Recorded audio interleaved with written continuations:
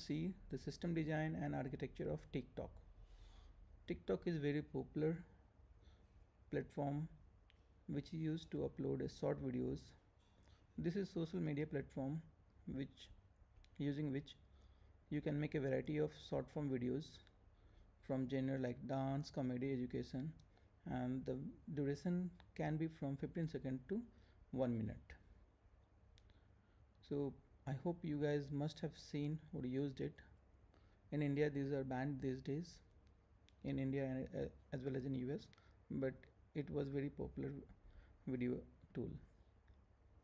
So the product requirement for TikTok was you can create videos, you can upload video, you can view the videos which is created by other users, you can like and follow the other users so that you can see their videos, and you will have your own profile, and the video duration can be from 15 second to 60 second. Okay, so these are the major product requirement, and from the architecture NFR perspective, security, reliability, low latency, and high scalability, these are the few NFR goals. Okay, now to do this design, I'll be using this draw.io. Okay, so let's begin. So I'll start with a user, because user will use the system. Okay, so this is the user, and we have three major functionalities that we have defined: create video, create and upload videos, you can view the videos, and you have your own profile, you can like and follow the other users. Okay, so I'll categorize it into three major tasks. First is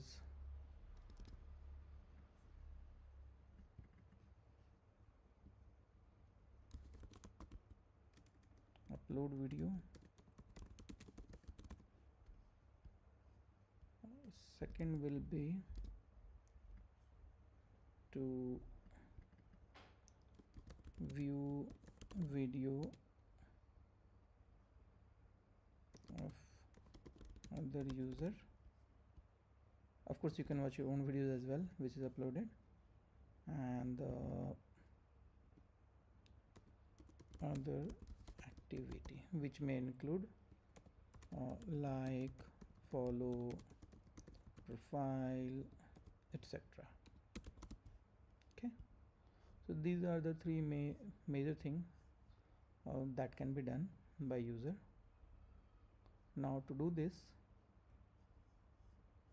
so I will assume there will be three microservices, for example, and all will be hiding behind a load balancer. So let me draw this load balancer here. Okay, this will be load balancer, and user can, using load balancer, you can upload videos, you can view other users video, and you can do activities such as managing a profile, changing password, lots of other activity that you can do. Okay, so this upload video will be kind of post API request, and view video will be kind of get API, and other activity may include some post and get both. Okay, so that's about the activity that you will perform.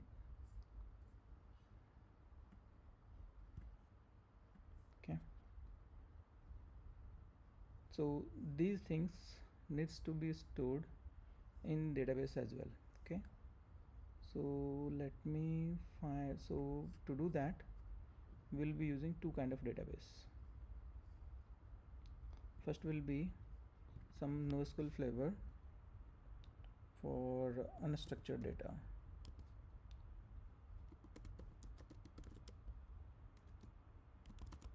For some unstructured data, we'll use NoSQL. Okay, and for relational,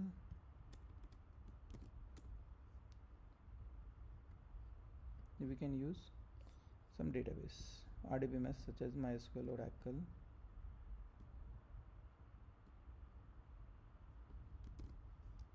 It can be for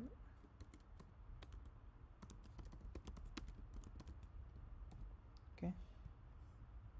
Now we need to have sharding or replica of these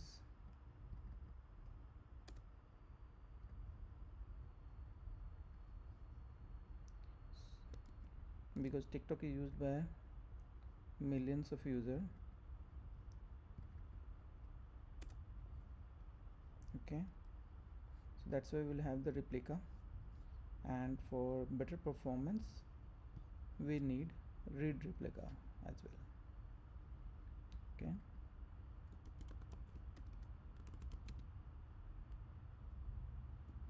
so this will be kind of read database. Okay,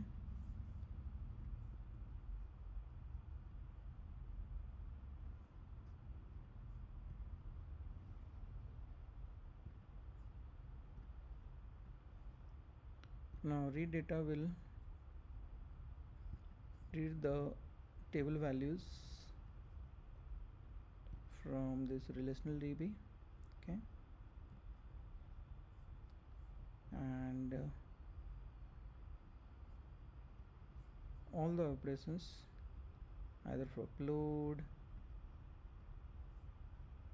or view will be recorded in the database.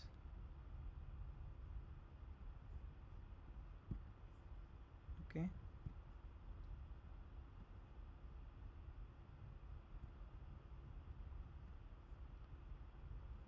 now view will not point to the transactional database, it will read from the read DB. Okay, and for a more better performance, instead of directly reading from the read DB, we will be using some cache. Okay, so this will be cache DB. Okay, so we'll use some cache so that the read performance will always be fast. And we know that when we for storing the video we need some object storage, because RDBMS or NoSQL will not be enough or suitable for uploading a video. So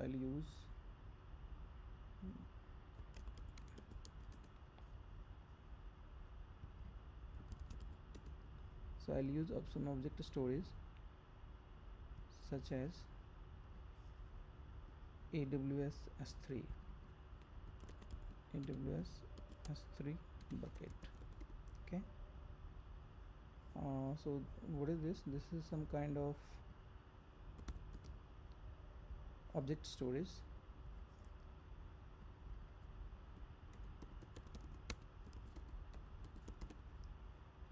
So AWS S3 kind of object storage. Okay, with very high scalability, high performance, and high availability, and highly available. Okay,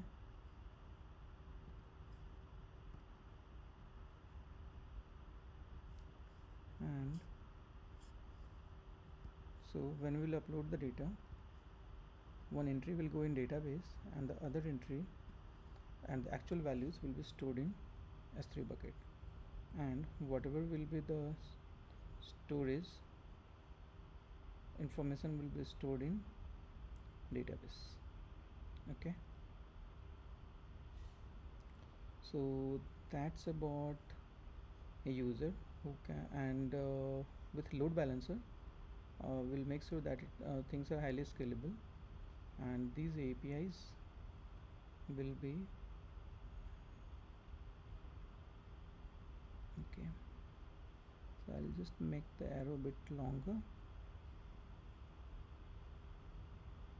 For high availability and scalability purpose, we'll use this, and we'll also use some sort of notification service.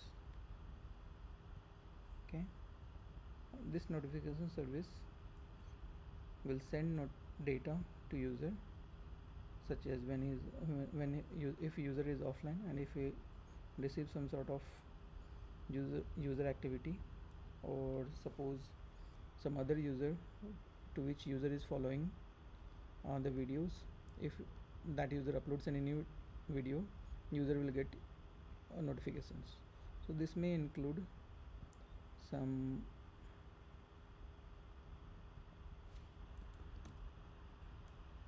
email or push notification. Okay, this may include some email and push notification, and this will be our notification service.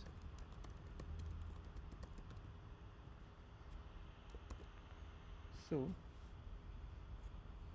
let's try to see whether so we have covered upload video, view video, like and follow users, and user profile. Okay, and for reliability, we have used load balancer, database, and highly scalability that will also give, and for low latency we have used cache. Okay, if you want to reduce more latency, then in that case you can use CDN, some sort of CDN that will okay. So we'll use some sort of CDN that will reduce the latency a bit more. Okay, so CDN will cache the videos, and so that once cached, it will not try to go and read the data from database and then look to directly the AWS bucket. So that's how CDN will help, and CDN is based on location as well.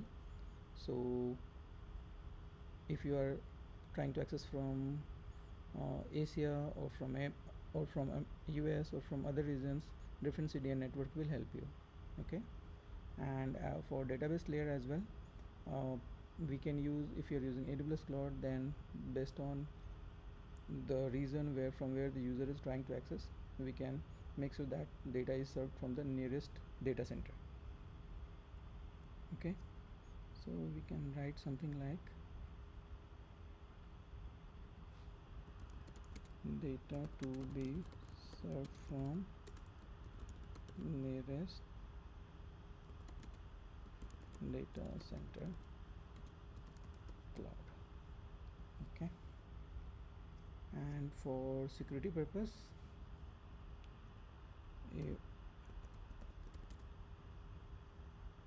if you are some sort of malicious user or some hacker, will make sure that you will not have direct access to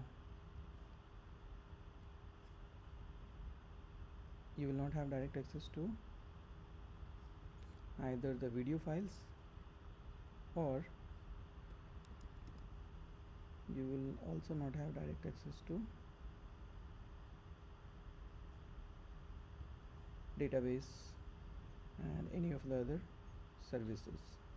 Okay, you cannot. Hacker or unauthorized user, I would say.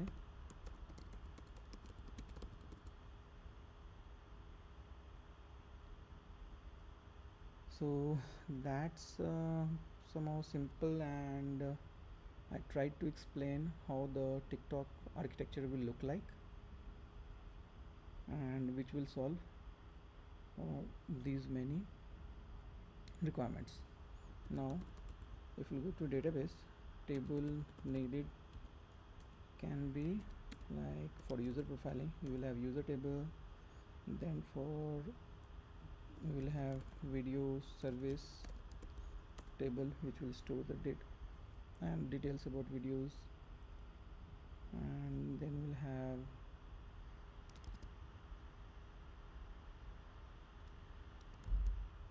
user groups,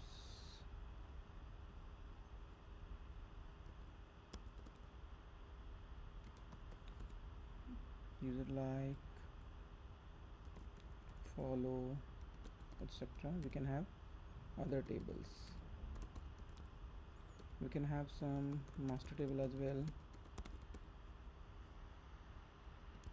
for country, city, state, etc.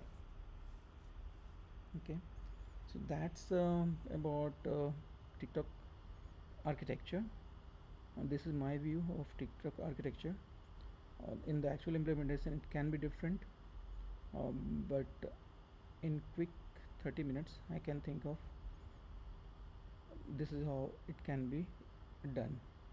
Okay, so thank you viewers for watching the video, and if you have any question related to it, please write in the comment box. If you think video is helpful, do like the video and subscribe the channel so that you can follow and get all the latest videos from us.